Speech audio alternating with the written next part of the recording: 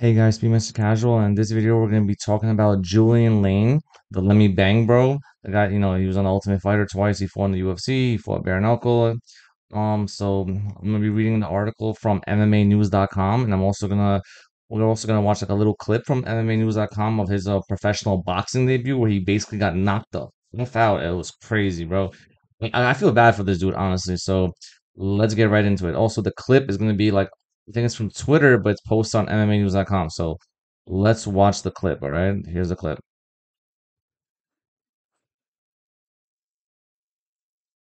That's Julian Lane right there. That's him right there. Okay. Wow. Man, I feel so bad for him. He just keeps bouncing around from organization to organization. Whatever organization pays him, whichever one will take him, he just keeps bouncing around. He gets brutally knocked out. He definitely has some kind of like brain damage or something. I feel like, my opinion, anyways. And I just feel bad for him, bro. He's just getting destroyed and abused in every organization he decides to join. Look at that. Look at that. Boom. Wow. Now let's read the article. Okay. So, okay, former The Ultimate Fighter contestant Julian Lane, Lane's professional boxing debut didn't exactly go according to plan against Vlad Tunov on Friday. Lane faced Tunov in the co-main event of Pravda Fight Championship boxing card in Russia. The former The Ultimate Fighter opted to make the move to professional boxing following a brief return to MMA at XMMA 5 back in July. I don't know why he would go to professional boxing, bro. Like this guy is not that like unfortunately he lacks skill. He has heart, I'll give him that. He'll fight, he has balls, but like his skill is just isn't there.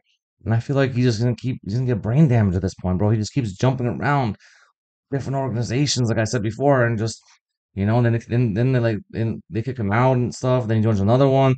They eventually kick him out. Then he goes to another one. Just it's crazy, bro. Because this is like his career, and I feel bad because he's not good at what he does.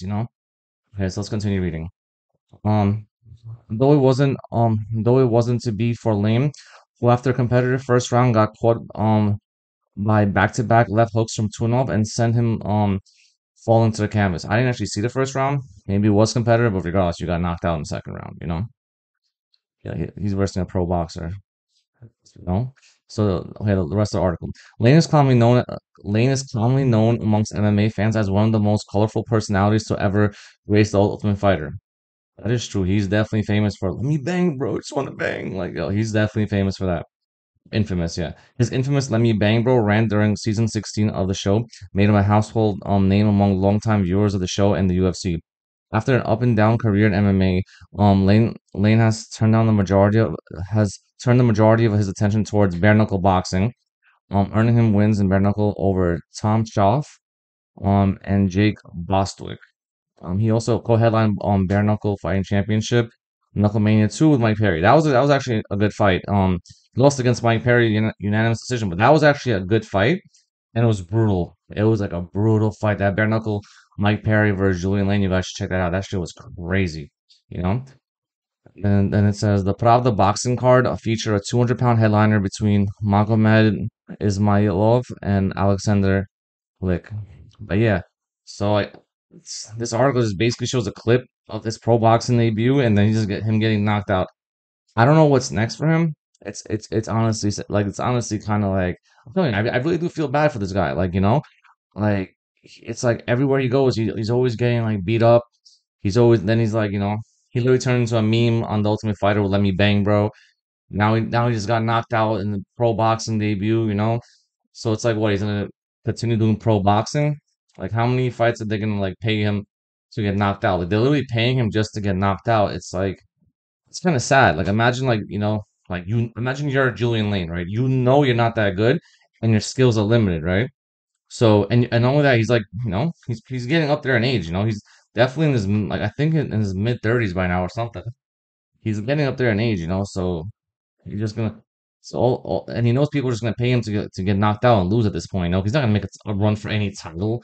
He's not gonna ever win a title in MMA or boxing. So at this point, he's just trying to collect as many checks as he can until it's time to retire. And just it's sad. Because I remember watching him on The Ultimate Fighter. And I used to think like, wow, this guy is out of his mind. He has crazy anger issues, but he has heart, and then he's willing to he'll throw down on anybody.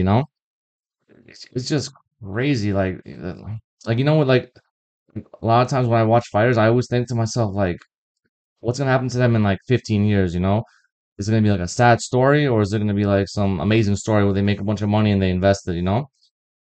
Sometimes it ends up being a good story. They have a wife and kids that love them and take care of them and family, and then other times you see Julian Lane getting knocked out in his pro boxing debut. But yeah, so yeah, I thought I would share that with you guys because I'm sure not too many people follow Julian Lane anymore like that. So I figured out I'll report on it. So yeah, MMA news. This was like a good article. The clip was good. But anyways, guys, it's me, Mr. Casual. Please like, comment, subscribe, and be safe, everybody. All right, take care.